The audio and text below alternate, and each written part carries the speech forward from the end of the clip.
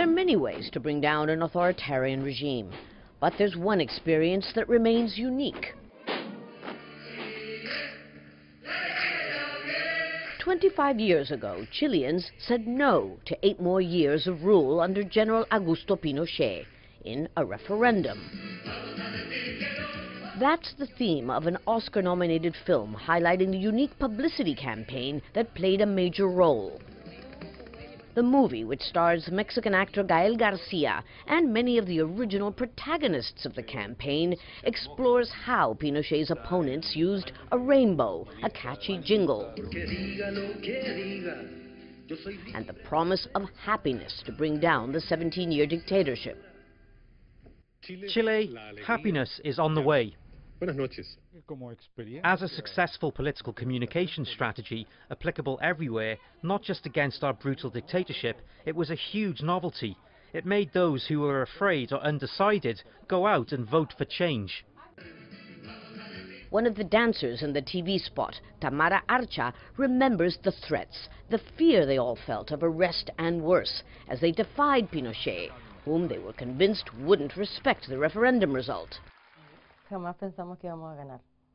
We never thought we'd win. It was so difficult in that context to believe that the dictatorship would give up with a referendum.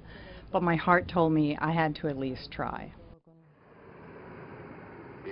While the dictatorship bombarded public opinion with threats of Marxist chaos, the No campaign focused on universal goals like hope, democracy, the right to express oneself freely, and tolerance of all ideologies.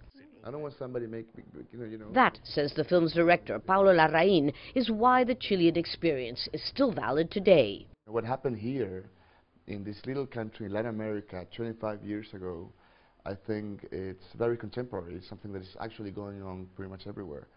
And so it resonates everywhere we show it.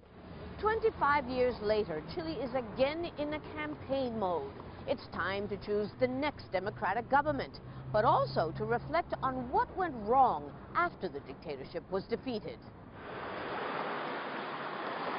The economic model that Chile inherited from General Pinochet has not undergone substantial changes, and now millions of Chileans are demanding reforms to a system in which wealth is accumulated in too few hands.